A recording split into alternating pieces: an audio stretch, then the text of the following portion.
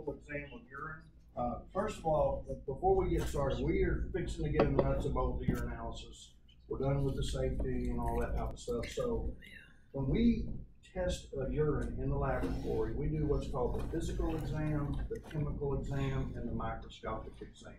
That's everything that's done to a UA specimen in the urinalysis laboratory.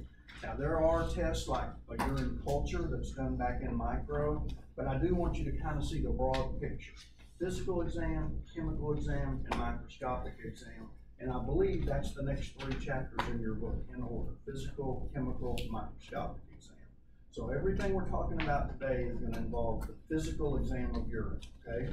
A lot of it is just common sense. The first thing about the physical exam we're going to talk about today is the color, okay? We're going to talk about the clarity. That's basically, is it cloudy, is it not cloudy, is it clear, is it hazy, all that. We're going to talk about a thing called specific gravity. And then I mean, this is in your book. It's not talked about enough in my opinion, but sometimes we can judge a urine specimen as part of the physical characteristics by its odor. Yeah, right? sniffing. So those are the 4 big things that I'm going to cover today: the color, the clarity, the specific gravity, and the odor of urine. All right.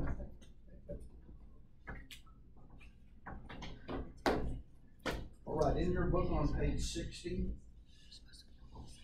the very first sentence, basically you might want to underline that. It says the physical exam of urine includes a determination of color, clarity, and specific gravity. Remember, I added odor to those 3 characteristics. Oh, here it is 60, yeah.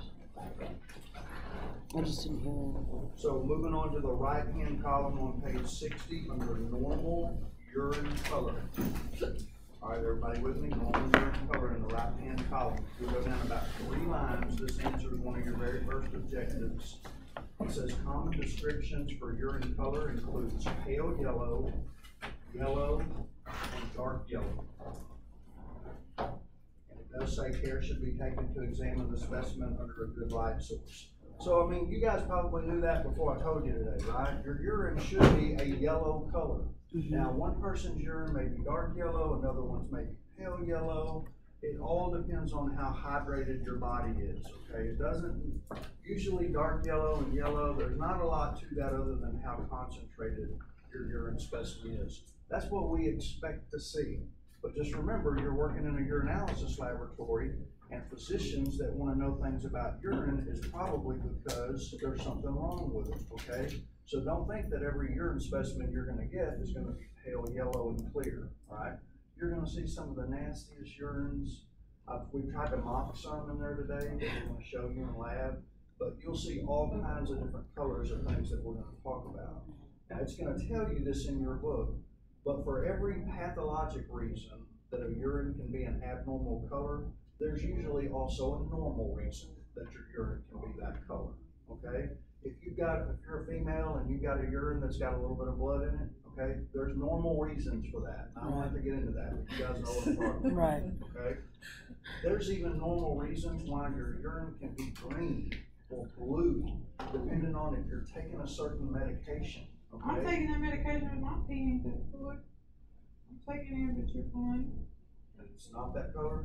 It's not that color, no. Well, I'm not saying in every occasion. Okay, I was just about to say. I'm not saying in every occasion, guys, but I'm just saying, There's reasons. You'll read about this in your book. For example, if you got a UTI, okay, and I think I covered this in intro, but if you're taking a drug called Peridium, or that's Yeah, I what had it's to called in the read lab, Yeah. it's probably gonna, that's basically a painkiller for It makes it urinary like tract orange. infection. Yeah, because of how You know that how many tastes. classes I have told the wrong information about that? Because Someone's for- on fire. For about 5 years, I thought Peridium was actually an antibiotic that was used for urinary tract infection. Somebody told me that, and I went with it. Okay? Anyway, I was wrong about that. Peridium is actually a painkiller that's used for urinary tract infections. And we've got a sample in there today that looks just like a Peridium sample, but it really creates havoc in the urinalysis laboratory because, first of all, it highly pigments your urine where it makes it a thick, there's a certain degree of thickness to it, and it makes it this orange-red color to where as soon as you put the dipstick down in it, all of your pads look like that color. And it just, all of your results come out being positive, but it's false positives for everything, all right? So that's one thing that we see a lot of times in the laboratory. I got a question about those Viridium. When you spin it down, I don't know, over at Fort Ice, if they had a specimen that had too much blood in it or something like that, like too much blood, we just spin it down and then do our dipstick. Yes, Okay, would you do that with Viridium too or no? it won't change. Because it won't change it? Okay, gotcha. You can centrifuge a specimen with Viridium in it, and it's still the same color. But what, you are right, if you got a specimen that's loaded with blood and stuff, you can spin it down, because if it's just real dark red and you put a dipstick in it, everything's positive. So a lot of labs will spin it down first, you'll have a huge cell button at the bottom, and then you can dip it and get accurate readings. And believe it or not, even though all that blood is at the very bottom, it'll still read positive for blood 4+. Okay, so you know, that's good. Excuse me. There is a substance in your body. Yeah, there. That substance is urochrome? Yep. Substance in your body called urochrome that is responsible for making your urine yellow. Okay, urochrome. Remember that? It's a bolded word in the right-hand column on page 60. Now there are some other pigments, but urochrome is the main one. If you've got to know one of them, remember urochrome. That's the one that makes your urine yellow. We will briefly talk about a couple of others, but urochrome is the main one there. Okay, second objective. I'm on page 61, first full paragraph. It says, because urochrome is excreted at a constant rate, the intensity of the yellow color in a fresh urine specimen can give a rough estimate to urine concentration. A dilute urine will be pale yellow and a concentrated specimen will be dark yellow. You guys, you probably experienced that with your own urine, right? If you're dehydrated, your urine's going to be real concentrated, it'll be dark yellow. If you're hydrated, your urine pretty much looks like water. It'll have a pale yellow color to it, all right? And again, if urochrome is excreted at a constant rate, if you got a lot of water in your system, it dilutes it. If you don't have a lot of water in your system, it's going to be yellow. Now, a specimen will turn a darker yellow if you leave it at room temperature for a certain amount of time. Urochrome will actually increase because it's being exposed to oxidized air, oxygen. Okay, so the longer you leave it, a specimen will turn a darker yellow if you leave it out at room temperature for a period of time. It occurs to me when you're talking about oxidation, it's like what comes to mind is the metabolism. There's more metabolism happening, the more urochrome shows up, because urochrome is like an indication of metabolism. Does that sound about right? Yep. Does that even happen with the lid on? With the lid on, yes. Yep. Okay, next paragraph, page 61. 2 additional pigments, urourethrin and urobilin, are also responsible in the urine in much smaller quantities. I said responsible, I meant present in smaller quantities, and it contributes little to the color of normal fresh urine. What you have to worry about urourethrin is, you guys, when you read about it, it's when you refrigerate a specimen. This pigment called urourethrin, you can take any normal specimen, if you put it in a refrigerator, that urourethrin is responsible for causing this crystal called amorphous to accumulate, and it makes your urine really cloudy. And if you take a refrigerated specimen that's been in a refrigerator overnight, say in a conical tube, you'll see this white precipitate at the bottom. Sometimes it's pink, depending on if it's acid or alkaline urine, but it gets in the way of everything. You'll spin that urine down and you will think you're the sickest person in Garland County, okay? Because you'll say, what is all that stuff in my urine? But you'll just let it come to room temperature and mix it again. It's like almost all of it will go away, okay? It is a false, it's a crystal that basically becomes larger and in greater amounts simply because of the refrigeration. It has nothing to do with the patient, okay? But it gets so big that when we put it on a microscope slide, all you see is this amorphous everywhere, and you can't see the stuff you need to see, like white blood cells and red blood cells, cast, and trichomonas, and you name it. So you have to make sure that you let that urine come back to room temperature before you test it. Okay, dark yellow, we're gonna start talking about abnormal urine colors and somewhat what causes normal colors. Last paragraph in the left-hand column on 61, it says dark yellow or amber urine may not always signify normal concentrated urine, but it can be caused by the presence of abnormal pigment bilirubin. If bilirubin is present, it will be detected during the chemical examination. Okay, so when we're talking about bilirubin and protein, if you have a urine that, I call it worse than dark yellow, usually it'll almost be to the amber color, that is an indication that there may be bilirubin in the urine. You gotta be real careful for that, because if you got a urine that has a lot of bilirubin in it, it's indicative of some sort of thing going on with the liver, which that could be hepatitis. So you wanna use, your book is gonna tell you, make sure you use standard precautions, all right? Anyone that has liver problems, a lot of times, if they turn jaundice, you see that color in everything. You see it in their eyes and their sclera, you see it on their skin, their urine also looks the same color. And guess what? When you draw a blood sample on them and you spin their blood, their plasma and their serum looks that color too. Okay? So it's across the board, that color.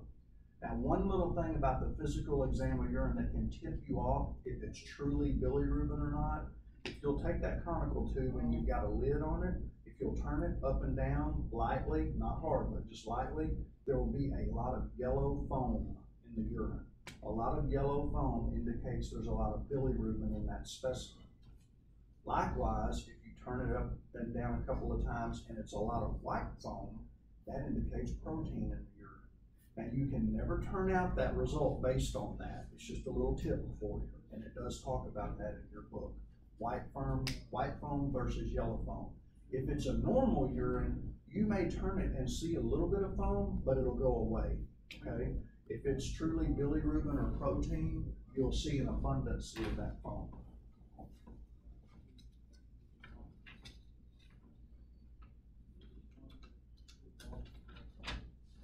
Okay, first full paragraph in the right-hand column on page 61 again starts talking about peridium.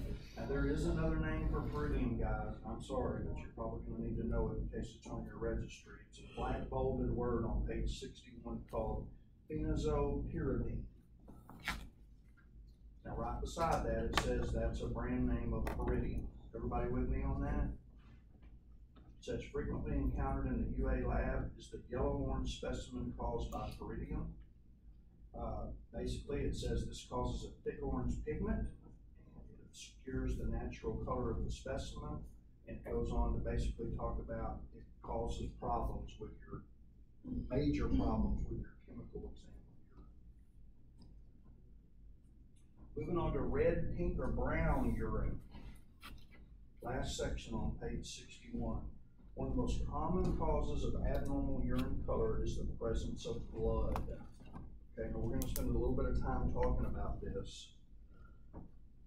Page 62, first full paragraph. It says, besides red blood cells in a urine specimen, there's a couple of things you have to worry about. You have to worry about hemoglobin and myoglobin. All right? So I'm going to write these down on the board because your book kind of goes with this, but there are three things that will cause blood to be in your, or it will cause your blood to test positive in a urine specimen. One, of course, is going to be blood or red blood cells. This is called, there's a word for this, it's called hematuria. Hematuria is red blood cells in the urine, okay? But there's two other substances. One of them is hemoglobin. You guys have heard of that before. And another one is myoglobin.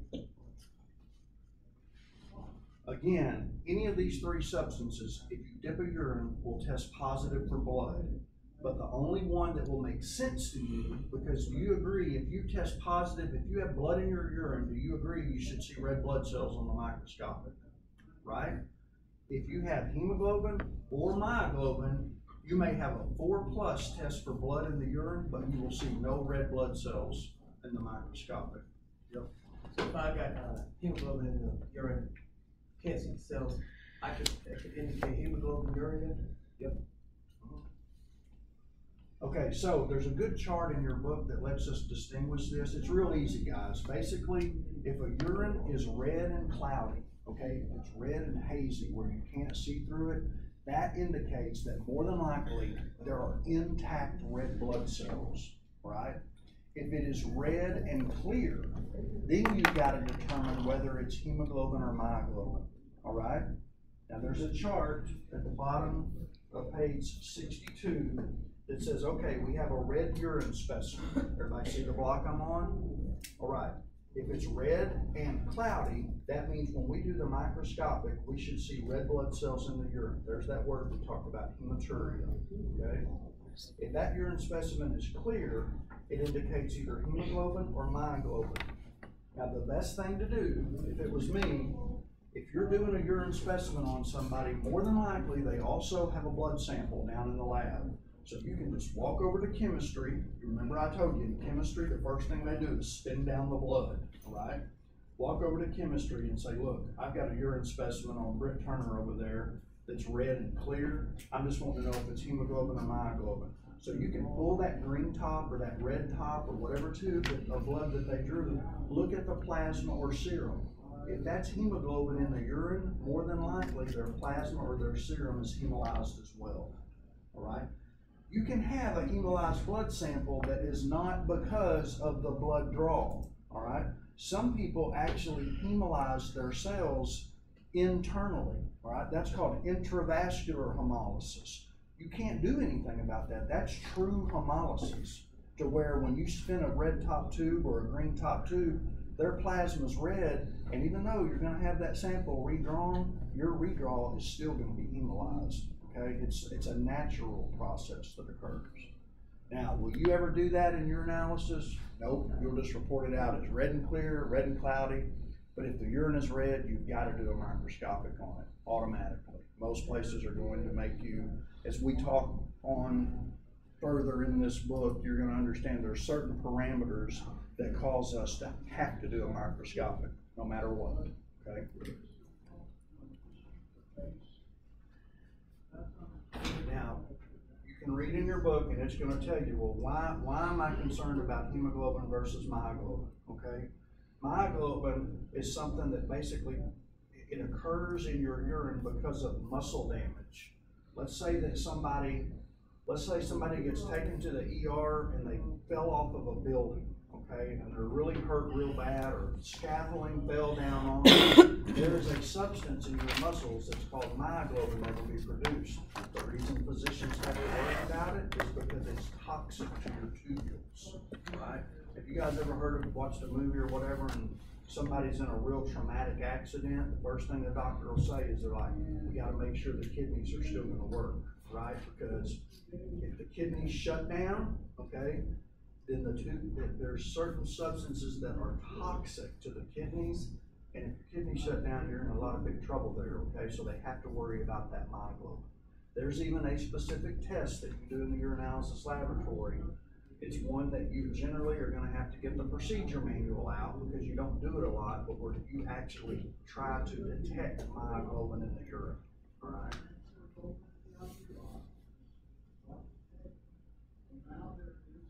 Okay, moving down to brown or black urine. Last section in the left-hand column on page 62.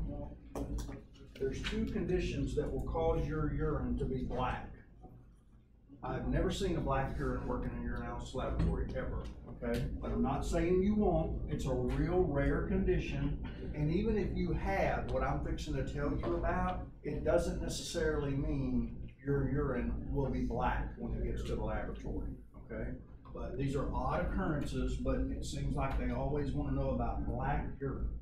The first thing is generally, you will never have a black urine unless you let it sit at room temperature for a little while, okay? Well, what did I tell you about letting urine sit? Urines, even though urine can come down to the lab and be a routine specimen, you don't want urine sitting for a long time, right? Remember what I told you? You let urine sit and your lab starts smelling like ammonia, okay? So when I worked, urines were done stat, Okay, if I was working in urinalysis, I didn't care. If it was ordered routine, I'm doing those things as quick as they come in because I don't want that urine sitting at room temperature very long. But there's a couple of conditions to where if the urine stands at room temperature, it may have came down to the lab yellow, but when it's exposed to air, it starts turning brown, and then it actually can get to a black color. One of those patients that causes this, or the sickness that causes this, is a patient that has a malignant melanoma, okay? That's called melanin in the urine. Melanin in the urine can cause that urine to become black upon standing at room temperature. Now again, that doesn't mean every patient with malignant melanoma, you're gonna see a black urine. Now there is another condition that's caused by an inborn error of metabolism called alkaptonuria. Alkaptonuria. There is a substance that can be in your urine called homogentisic acid, and it can cause your urine to turn black as well, right? We're going to talk all about this condition in chemistry, all right? Basically, these are people that have enzyme deficiencies, and because they're lacking an enzyme, they can't convert amino acids or break them down properly, right? So again, for your test or whatever, two things that could cause your urine to turn black: a malignant melanoma, or there's a condition called alkaptonuria, all right? And that, again, that's an inborn error of metabolism. Everything I'm telling you guys, it's in your book, it's in your reading, okay? So it also says that medications producing brown to black urines include levodopa. Is that a blood pressure medicine? I think I'm on that, but my urine's not that color. Yeah, but how many times have you let your urine sit at room temperature? That's true. None. I didn't know metronidazole I caused will it. pee in a cup and I'll That's put it on the interesting. counter. I'll let Guys, you guys know. Remember all these colors that I'm going over, even though I would never, I mean, if you showed me anybody's urine that turned black, but just remember, for every abnormal urine color, there is a lot of times a perfectly logical explanation that is not even pathologic that caused that urine to be that color. I just don't want you to leave here today thinking, ooh, my urine's a little dark yellow, I probably got liver failure, okay? I just want you to know it, and it tells you in your book, for every abnormal color, there's also a non-pathologic reason that can cause your urine to be that color, all right? So remember that. That's why they want us looking at microscopics and stuff, so tell those physicians to make sure that it's not because of a medication. Medications will make your urine turn crazy colors, okay? But I'm not gonna require you to know those medications for the test, all right? Okay. We gotta know enough stuff. We're not pharmacists, so, but I do want you just in the back of your mind to realize medications can cause a lot of abnormal urine colors. The only medication I want you to remember, because I think that they'll ask it on your registry, is what? Pyridium. Remember pyridium, all right? Pyridium can cause that orange-red color. But I'm not gonna ask you about methyl-dopa and all of that type of stuff.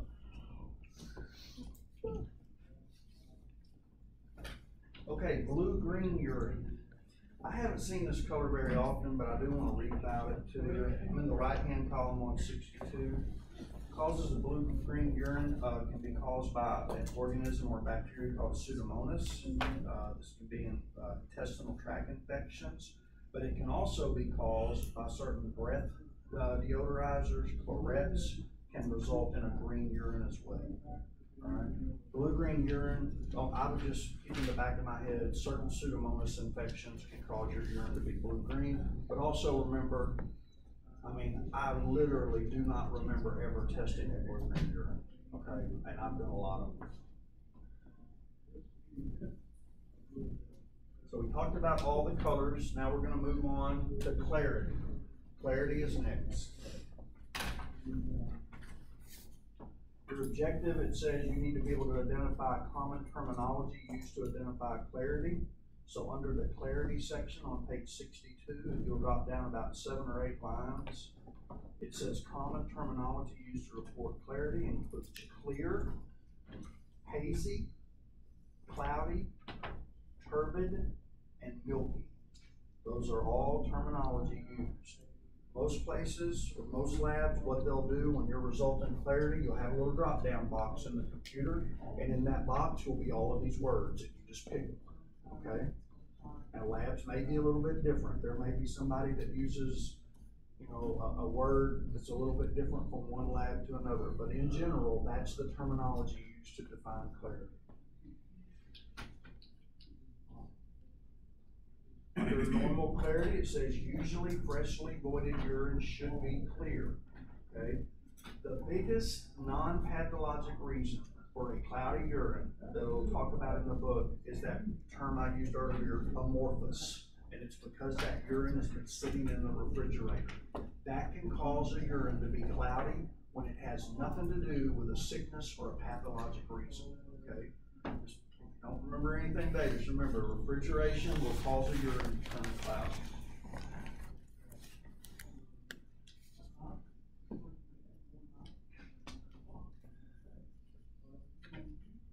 Okay, pathologic turbidity. I'm in the last part of left-hand column on page 63 under pathologic turbidity. It says the most commonly encountered pathologic causes of a specimen to be turbid is red blood cells, white blood cells, and bacteria.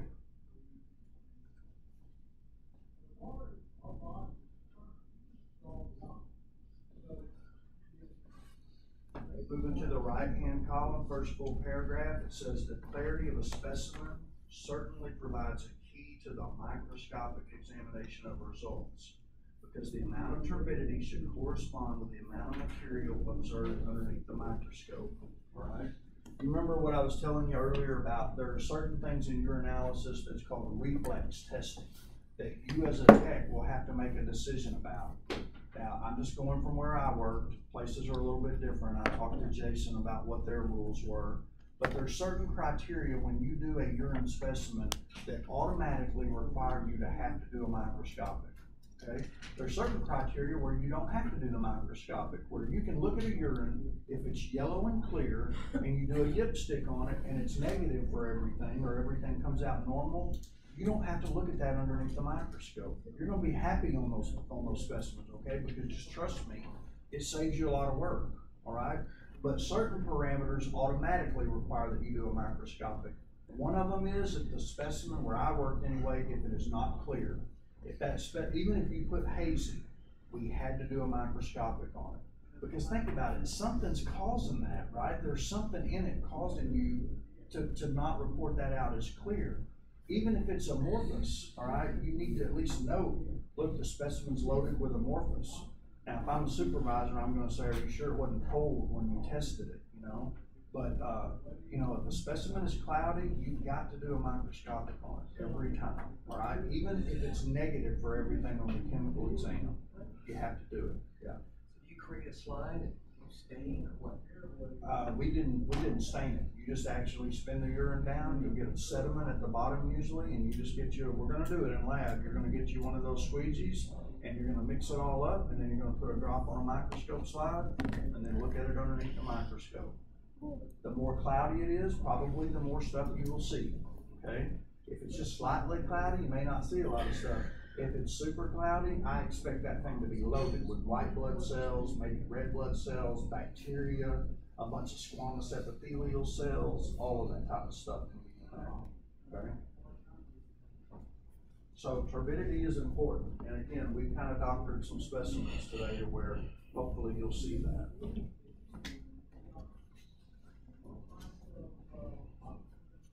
Okay, specific gravity. That's the third part of the chemical exam. One of them is you need to define the word specific gravity. So I'm in the right-hand column on page 63, drop down to the third paragraph, starts with the word specific gravity. It is defined as the density of a solution compared with the density of a similar volume of distilled water at a similar temperature.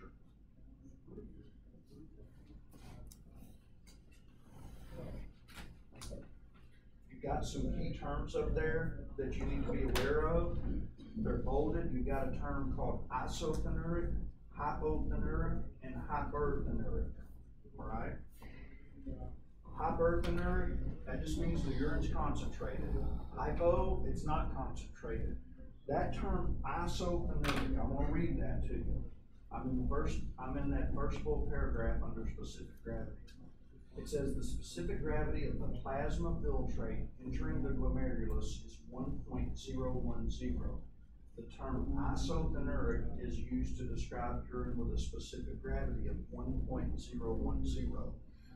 The reason that's so important, this will probably be the last time you hear about it other than on your exam, the reason it's so important is if the plasma filtrate is 1.010 entering the glomerulus, if your specific gravity is 1.010, if the patient has the right symptoms, that means there was no concentration done to your urine specimen.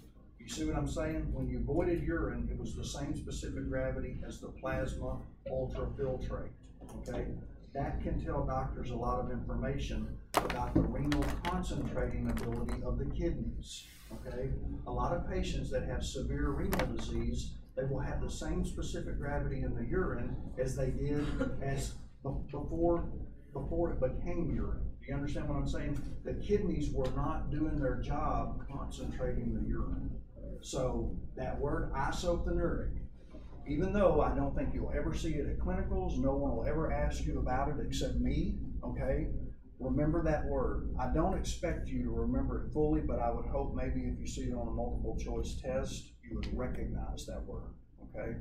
Again, that's one of those deals where I'm trying to kind of teach to the test in case they were to ask you that question. But I do want you to remember, hyperthenuric, that's concentrated specimen. Hypo, it's not concentrated. Now there's a good box, or two good boxes at the bottom of page 63 that also answer objectives that tell you all of the stuff that they call are non-pathologic causes of turbidity versus pathologic causes of turbidity. Let's look at table 4, tac 3 at the bottom of page 63. Now, what I told you so far about non-pathologic reasons is I told you, what word did I tell you to remember? Refrigeration, right? That's a non-pathologic. Now, there are other things, but I told you the main one, okay? So I just want to discuss a few of these other things. If a specimen is loaded with squamous epithelial cells, that's usually from a routine specimen. A lot of times that is taken from a female, okay? You'll see lots of squamous epithelial cells. They are totally normal, but if there's enough of them, they can cause the specimen to be cloudy. Another thing is mucus, okay? There can be a lot of mucus in the specimen. Again, everything I'm telling you right now is non-pathologic. It doesn't mean that the patient's sick. A specimen that has fecal contamination, you won't see that very often. Radiographic contrast media, that means a patient has had something done in x-ray, okay? They've had a chemical put in them that's causing the specimen to be cloudy. Talcum powder from gloves that happen to actually artificially get in the urine for whatever reason, okay? Certain vaginal creams, semen, you know, I mean, again, this is just off the wall stuff that would be super, super rare. I will tell you several times this semester, I want you to always remember urine is toxic to sperm. If you ever see sperm in a urine specimen, it will be dead. It will not be swimming around, okay? And that's just something important to remember, because if you work in urinalysis, you will see sperm in urine specimens, okay? But they will always be dead. A lot of places, they don't even care if you report it out or not, okay? But I do want you to know you will see that occasionally. Okay, and then for the pathologic causes of urine turbidity, we went over most of these. I think the only one that I told you is if you have a patient that has a severe yeast infection, that will also cause the urine to be cloudy or turbid.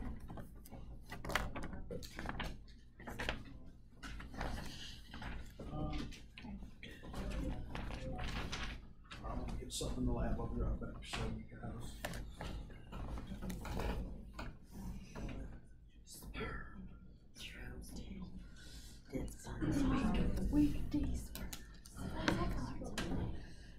He's swimming with my hand. Just make sure to pee on it, you'll be okay. Pee. That's hilarious. Just pee on it. That's the new accident. Just pee on it. The new bird usage. Just pee on it. Just pee on it. It'll be okay. I bet he's going to try that. I tried that. Yeah, we could do that like every time. Just gotta You were in high school once. Get a pep I'm scared of everything. I sure thought I did. turkey these days. Yeah, get a turkey. Okay, guys, so we talked about specific gravity. There's multiple ways to measure specific gravity. If you go to work at a doctor's office or in a clinic, you won't even have to worry about it because there's a pad on your dipstick that measures specific gravity, okay? So a lot of the stuff that I'm fixing to go over with you, you may not ever see, but there are multiple ways to measure specific gravity. So I want to talk about it. But the first thing is I want you to understand what specific gravity is and not just try to memorize the word specific gravity. He talked about that for a long time. All it is how concentrated the urine specimen is, okay? So we've got to figure out how concentrated it is. Well, how do we do that when the stuff that concentrates the urine is invisible, okay? It's such small molecules, we can't see it. So how do we determine, other than just gradually saying, well, he said the urine's dark yellow and there wasn't much of it, so they're probably dehydrated, which means it's concentrated. The things that we're looking at in a urine to see how concentrated it is, the main thing they're worried about is sodium and chloride molecules, okay? But there are other things that can solutes that are in a urine that can cause it to be concentrated. Everybody remember what I told you, the number one thing that is a solute in urine? Anybody remember what it was called? Not sodium or chloride molecules, they're real small, but there's something that contributes to the solutes of a urine specimen. Remember I told you amino acids are broken down into urea. Remember that chemical I told you about? Yes. Urea, okay? So you can have urea, sodium and chloride molecules, and there's all kinds of other organic things that can be in there as well. Now, if I ask you what's the number one thing that urine is made of, what is it? Urea. No. Water. Water. Water's the number one thing, but urea is the number one solute. Solute, yeah. Okay? But don't forget, don't lose sight of the big picture. 95% of a urine specimen is water. 5% solid. All right, so in order to measure these dissolved contents, I think I've already told you this story, but I'm gonna tell it to you again. When I was in the Navy, I went to the Dead Sea, okay, when I was in the military. In the Dead Sea, you can basically, it's one of the only seas I know that you can jump in and you don't have to be able to swim, okay, because you will float. There's so much salt content in the Dead Sea that if you throw something in it, it's really hard for it to sink, okay, because there's so much salt in it. That's why they call it the Dead Sea, all right? So, going off of that principle, do you not agree that if we could get something in urine specimen, something that's real light, determine on whether it sank or whether it floated would determine how many dissolved molecules was in that specimen, okay? Now, this is of historical note. You will never see another one of these except in this class. But this is called basically a urinometry, okay? And what this is that float I was telling you about. That's probably mercury in that thing, so don't tell people I showed you this, all right? What? Anyway, graduated cylinder, right? We put urine in this specimen. Mm-hmm. This has a certain weight to it. If I put water in here, this is going to sink down to the bottom. If I put urine that's loaded with sodium and chloride molecules, maybe a diabetic that has lots of glucose in it, it's not going to sink, it's going to ride high. You see what I'm saying? Mm-hmm. So we can determine that by how far this float either sinks to the bottom, which is water, or it rides up high. And then they've got calibrated grids up here in order to determine what the specific gravity is. This is how they used to do specific gravity. Unheard of anymore. And in fact, in your book, it's under a box that says historical note. You see that urinometer? Okay. Yeah. But we actually have one of these. I wanted to show it to you because I think this is the best way to help you make sense of specific gravity. But we don't have time to do this, okay? First of all, it requires a lot of urine to fill that up, okay? Just to drop this in it to get a specific gravity reading only. Now we've got technology to where we can determine the specific gravity from one drop of urine. So there's no need to fill up this huge this isn't a big one, but you know what I'm saying, Right. graduated cylinder. Yeah, there.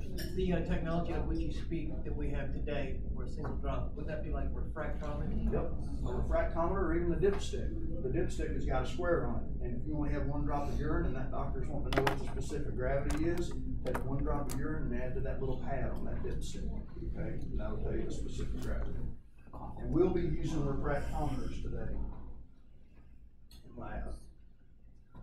Okay, I'm on page 64 under refractometry. Right at the top of that, and this is one of your objective, I think it's objective 12. It says refractometry determines the concentration of dissolved particles in a specimen by measuring the refractive index. This is a comparison of the velocity of light in air with the velocity of light in a solution. So that's actually the definition of a refractive index. Next paragraph, the refractometer provides the distinct advantage of determining specific gravity using a very small volume of specimen. It says temperature corrections are not necessary. The only problem is with a refractometry, you can have certain things that will cause a refractometer to give you a false, abnormally high reading. One of those things, and it tells you this in your reading, is radiographic contrast media. Look with me on page 65, very first sentence on page 65. It says abnormally high results greater than 1.040 are seen in patients who have recently undergone a pyelogram. It says this is caused by the excretion of injected radiographic contrast media. And it also says patients who are receiving dextran or other high molecular weight IV fluids will produce urine with an abnormally high specific gravity. So here's what the deal is, guys. A specific gravity, if I took the specific gravity of water, it'll be 1.000, okay?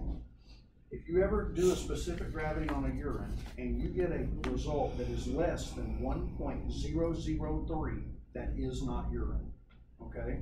Somebody's doctored with it. And that's one of the things you can test for on a drug screen to see if somebody's tampered with a urine specimen. But if we want to calibrate the refractometer, which we may do today, if you'll add a drop of distilled water to it, it should read 1.000, all right? A specimen that is very dilute, let's say somebody's been drinking fluids all day, the specific gravity should be, here, I'm just going to put this where it makes sense. Water, 1.005. This would be a very dilute urine. 1.030. This is a concentrated urine. Specific gravity is always reported out with a 1, with a decimal, and it goes 3 places to the right. All right? Again, 1.000 should be water, 1.005 should be a dilute urine, 1.030 would be a very concentrated urine. If you're using a refractometer and you ever get a result like 1.050 or something like that, something's crazy. You need to call the floor and say, look, did they just have a pyelogram done? Or did they have something, are they on some sort of medication that's giving us these crazy results? What's a pyelogram? Radiographic contrast media, where they're looking at, like they're looking at your back or they're looking at a spine. Huh? Like a CT? Yeah, I mean, I'm not an expert. I just know it's called, there's something that x-ray techs have to do to where they inject radiographic contrast media where they can get a better picture if they do send them through a CAT scan. They make you drink something. You drink it Makes and glow? Yeah. Or something? The drink. Oh my god. It's nasty. No, it was an IV, but I felt like I got so hot. I thought you were gonna pee on yourself for like. Yeah, I thought I peed on myself. No, Yeah, it makes that's it crazy.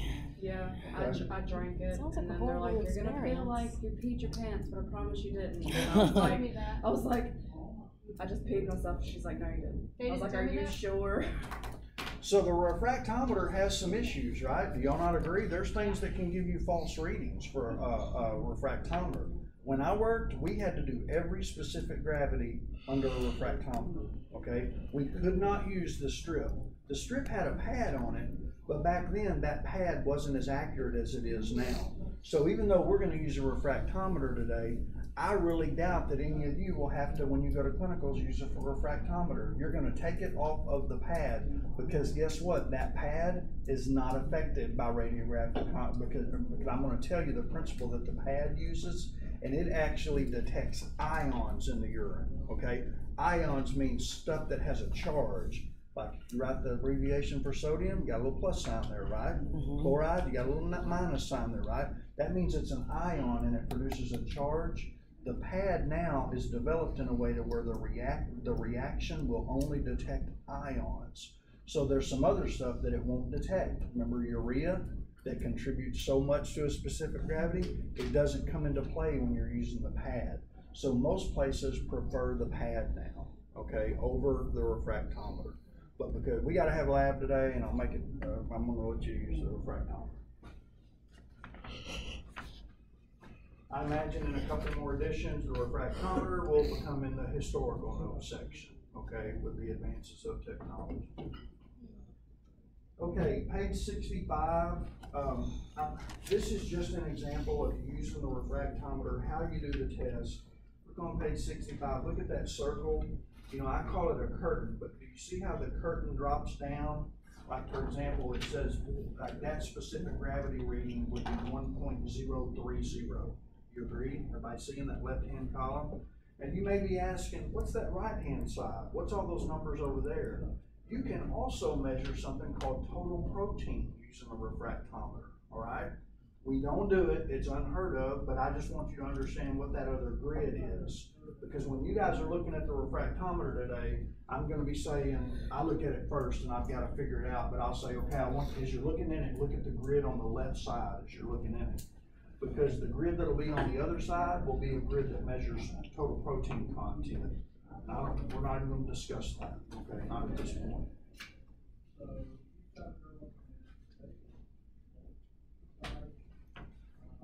Osmolality. They do ask on one of your objectives about osmolality. That is another way that detects basically how concentrated a substance is. Some labs, they have what's called, you know, I know I've talked about in chemistry, they have what's called a urine osmolality machine or an osmolarity machine.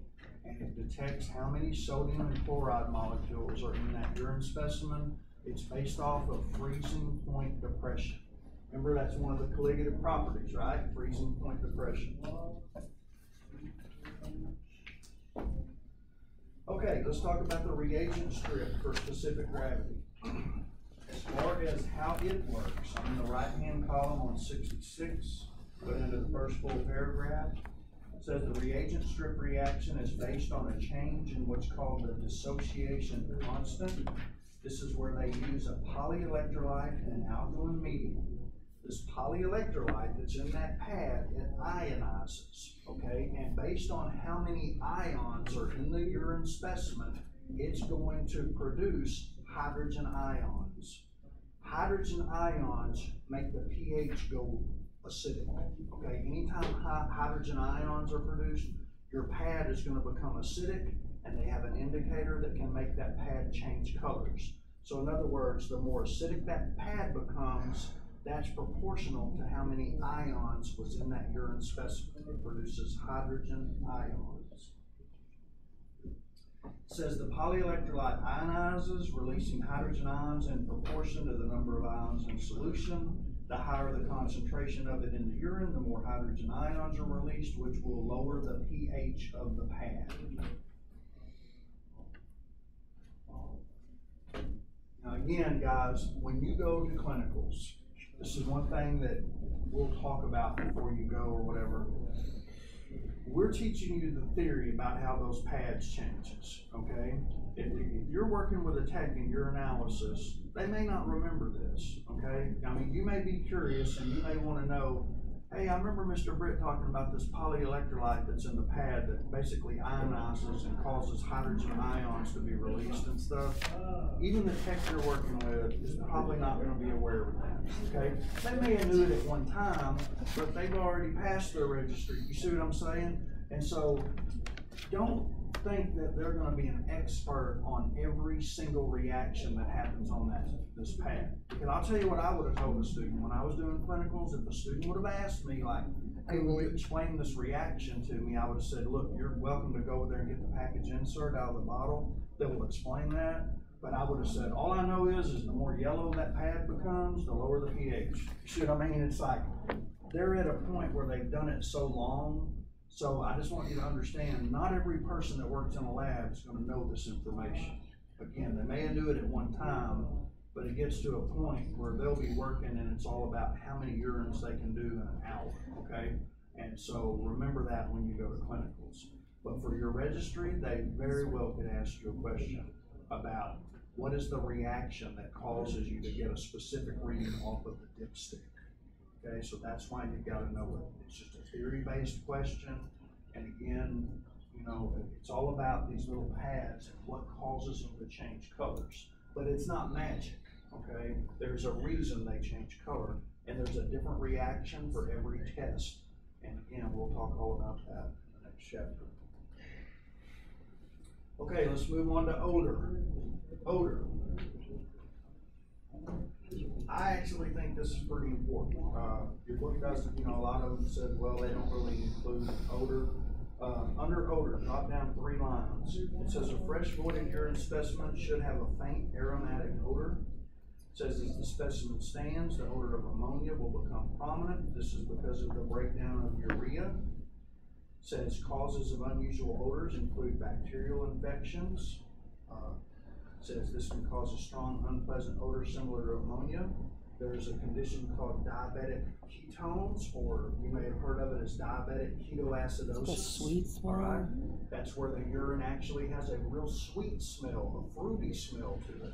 They even say it's somewhat pleasant, but unfortunately it means your patient is very, very sick. Okay, if you ever smell a fruity smell to the urine specimen, that's not good. You don't want any people to be in ketoacidosis. That's like a diabetic that's really in a bad situation. Now, there's a lot of other things that can make your urine have abnormal colors. So there's a good or abnormal smells to it. If you look at table 4, tax 6 on page 67, the first thing it says is normal urine will have an aromatic smell. Bacterial problems will have a foul ammonia-like smell. A patient that's in diabetic ketoacidosis, the urine will smell fruity or sweet. Now these are some of the rare ones, but we will talk all about this in chemistry about these other ones, okay? Because they're, again, certain people that have the inability to break down amino acids, it causes abnormal smells of the urine. There's one called maple syrup urine disease, where the urine will smell like maple syrup. Have I ever smelled it? No. But it is a condition that's rare that does happen. There's another one that makes the smell of urine be mousy. There's another one, rancid. There's even one that's listed as sweaty feet. That is an inborn error of metabolism that we will talk about called isovaleric acidemia. We're going to talk about that in chemistry. There's one that actually has a cabbage smell to it. And then the one that I want you to really know, because it'll happen to you more than any other one probably, is if you smell bleach. Okay? What kind of contamination? Somebody contaminated their own. It's caused by contamination. Of bleach. Somebody put bleach. Pouring bleach in Oh. the urine. Oh, so it's like a, okay. Yeah, Actual it's a bleach. well-known. Okay. It's a well. I was about to say, I was like, what do they do? No, it's someone that is trying to taint all the results, and usually they're not worried about what their urine results are, they're worried about what their drug screen is. And so if you ever, and you'll smell it, and I have smelled it before in the lab where I've got a specimen, and as soon as you open it, there's nothing that should make your urine, there's nothing pathologic or anything like that that should make your urine smell like bleach, other than somebody pouring bleach in the urine to mask it. It's crazy. I worked at a, Toilet bowl water, the hospital, for bleaching. yeah, you guys can talk to Wendy about that, but when people are given drug screens, they have to do everything, especially those ones that are called chain of custody drug screens, like we mentioned. You gotta be real careful on that, because they even rig the bathrooms where there's no faucets on the sink, and where if anything touches that water that's in the commode, it'll make it turn like blue. They'll have food coloring dyes in it and all kinds of stuff to where you cannot.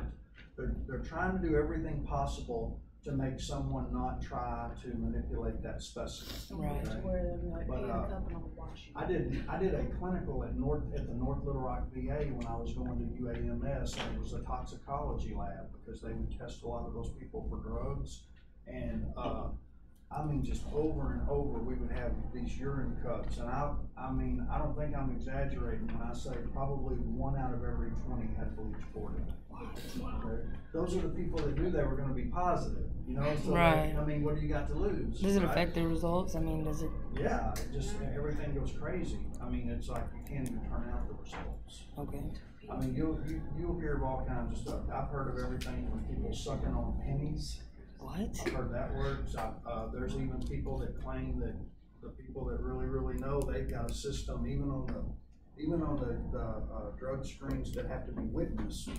Like a lot of times you've got to go in the restroom with them. Like Yeah. if you're female, you go in with females. If you're male, you go in with the males, and you're supposed to watch them. And I've even heard stories of, you know, people that have devices hooked up where they've got a tubing coming through to where it looks like the real deal and it's somebody else's urine in a bag. That's crazy. Yeah. Somebody puts a lot of thought into that Yeah, stuff. I mean, they sell fake dicks. I don't have to. I mean, I don't just. Who thinks like that? Have you not? Did you not know that they sell like fake dicks for dudes? They can whip out a fake dick and it's got Yeah. roti in it. They're gonna catch it. They should catch it. That's the reason how come as soon as you make the urine. what guys don't be like looking hard enough to? pH. There's all Yeah, kinds of things you know, that detect There's it. pee coming out, that's all I know. I was watching Law and Order apparently. We know. If the metabolism is going on, it's gonna cause us to get more and more ammonia rich. The pH is gonna go up. The pH is gonna go sky high. Alkaline. I heard Better Girl works. Mr. Turner, there's also a supplement you can take called Fenugreek that will make your pee and your sweat smell like maple syrup. Oh, really? Yeah, when I was, after I had my daughter, because my C-section, I had trouble breastfeeding, and it's supposed to help you make breast milk. And it's like strong. Sweat, pee, everything, maple syrup. Really? Yeah. That's Asparagus like a pancake. I did. If you eat a bunch of asparagus. McGriddles. I love asparagus. Yeah. Hey, let's go over some of these. I know we need a break, but give me about 5 more minutes to go over Okay. some of these review questions, and then we'll take a break before your review for the exam. Oh, this class is Number 1 interesting. on page 67. The concentration of a normal urine specimen can be estimated by which of the following? The concentration. That's the key word there. The clarity? The color, the concentration. Again, if it's dark yellow, okay, it's probably concentrated. If it's Yeah, pale that makes yellow, sense. it's dilute. Number 2, the normal yellow color of urine is produced by what? Urochrome. Number 3, the presence of bilirubin in the urine specimen produces what? A. Yellow foam when shaken. Number 4, urine specimen containing melanin will appear what? Black. color? I wish they would add to that upon standing, because it will not be black the minute they go in. Upon That'd be standing. scary though. Number 5, specimens that contain hemoglobin can be visually distinguished from those that contain intact or red blood cells because of what? Could it be A or C? I don't know. Which one. The answer is C. Red blood cells produce a cloudy red specimen. Red and cloudy means you should have intact red blood cells. Number 6, a patient with a viscous orange specimen may have been A. treated for a urinary tract infection, and that is, they're getting that correct. You know, if you eat too many carrots, you can overdose. You can overdose on that. Carrots. Number 7, the presence of a pink precipitate in a specimen has been refrigerated may have been caused by what? C. Good, C, urourethra. Oh, I didn't tell you guys this, but make sure you put an asterisk by number 9. The color of a urine containing porphyrins will be a port red wine. I didn't go over that in lecture, but I should have. Okay, you need to know that. Number 10, which of the following specific gravities would be most likely to correlate with a pale yellow urine? A. Yes, A, 1.005. Now, on the test, if you see something that says 1.002, that's a throw-off answer, then that's, I want you to know that's not urine. Right? It could be doctored, but yes, could be doctored, somebody added water, but anything less than 1.003 is not considered urine. Some books will tell you anything less than 1.004.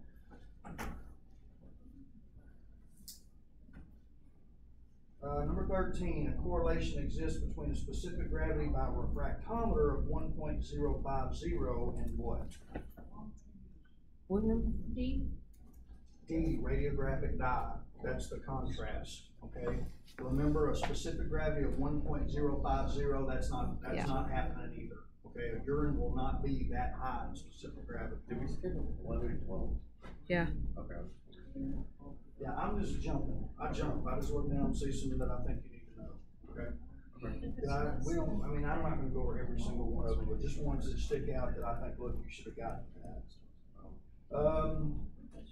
Let's see here.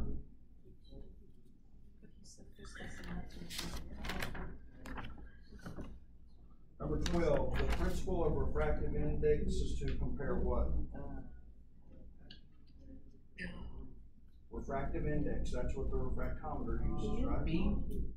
Yes, B, light velocity in air with light velocity in solution. Okay, one more thing I need to go over with you guys that I forgot about. Okay, so let's say, even though it's probably not real, and we look at a urine specimen on the refractometer, and we have here's our refractometer grid, okay?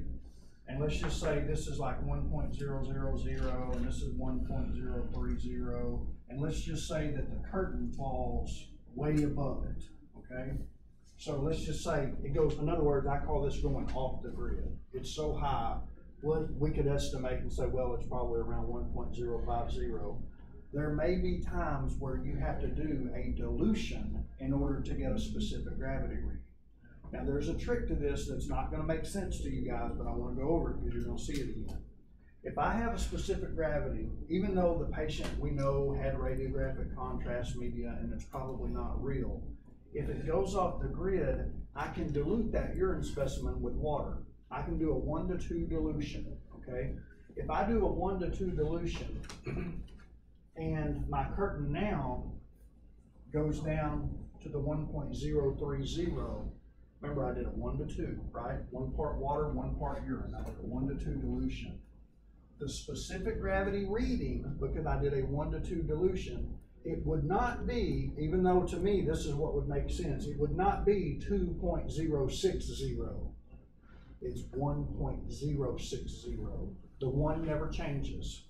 Okay, you got me? So if we did a 1 to 5 dilution, if I said, okay, I diluted a urine 1 to 5, and I got a specific gravity reading of 1.005, the true answer would be 1.025. Okay, so I just don't let that trick you. Whenever you dilute a urine for a specific gravity, the 1, like 1.030, this never changes. The only thing that changes is right here. Okay? Remember that when you see it again. Did you have that on recording? Yeah, I'm awake. Never awake from school. All right. I think I've covered most of the stuff that I wanted to go over that. Oh, number 16, a specimen with a specific gravity of 1.001 would be considered B. not urine. Okay, and I'm sure there's a question on it, but if I'm just not seeing it, but a urine that has a specific gravity of 1.010, there's a term for that. You guys remember what it's called? Isothenuric, and that's the same specific gravity that the plasma filtrate has before going through the glomerulus. Remember that term, isothenuric. Okay, last thing before we go break. A dilute urine, like 1.005, because it's so dilute, remember there's a lot of water in it? The substances that we see underneath the microscope, because that urine is dilute, eventually will start to swell and kind of burst, okay? So that's another reason, again, we try to stay on top of urines. You don't want them to sit for a long time, because if you leave a specimen that did have lots of white blood cells in it, if that urine is real dilute, that water eventually takes those white cells and it causes them to swell. If you look at it in time, you'll see them. But if you wait so long, those white cells bust. Same thing happens to the red cells, okay?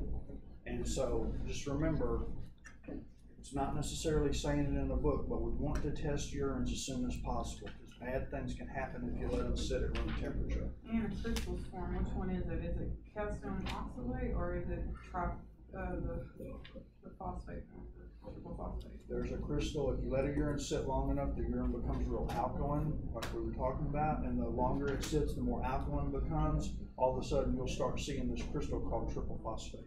And those are like little coffins, is that right? Coffin lid. Yep. Okay, let's take at least 15 minutes, is it okay?